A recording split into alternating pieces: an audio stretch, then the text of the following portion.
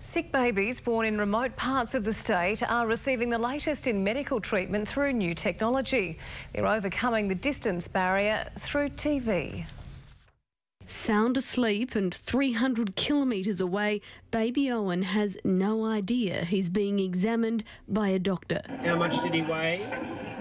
1,938 grams. Owen was born 2.5 months premature. He was treated in Brisbane, then flown home to Hervey Bay.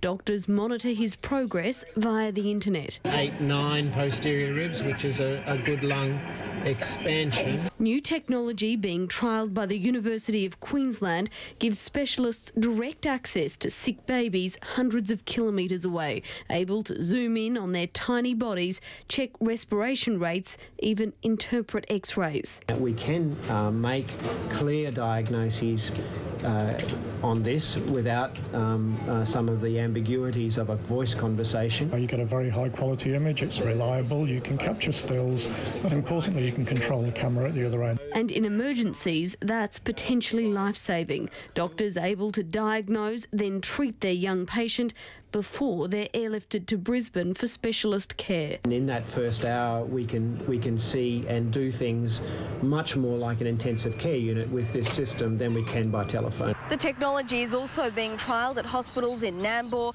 Redcliffe and here at Caboolture, but doctors hope it will eventually be used in more remote parts of Queensland. Economically it's very cheap. In fact, we showed that if you could avoid 5% of retrievals, it's paid for itself in 1 year. Little Owen hopes to be home soon. Sarah Best, 10 News.